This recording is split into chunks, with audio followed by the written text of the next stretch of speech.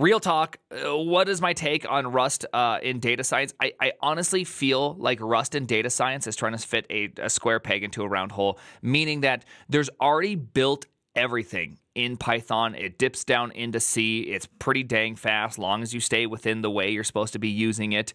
Everybody knows about it. You don't have any friction going anywhere else. Everyone uses the same thing. And so this idea of trying to make people switch over to Rust, you're just trying to make fetch happen at that point.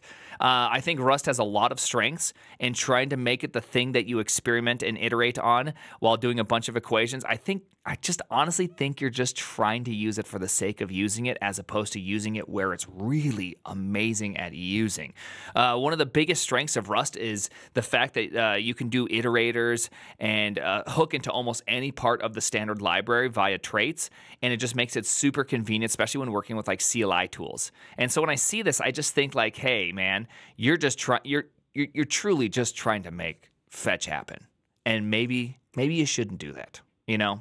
Honestly, just think about like all of your coworkers when you go and they're all working on Python, or maybe other departments are working on Python, and you make something in your little Rust data science thing and it works out great, and you try to go hand it off to them and they go, what the hell is that? We don't do that here.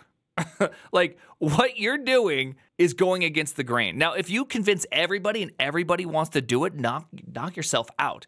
But if nobody else wants to do it and you want to do it, you're just going to be running up against a wall, right? You're just doing something for the sake of using Rust as opposed to for the sake of doing the work, right? Just give them an exe already, okay? What the hell is this code? Why are you a smelly nerd? Like, literally, they will look at your Rust and ask why you're a smelly nerd.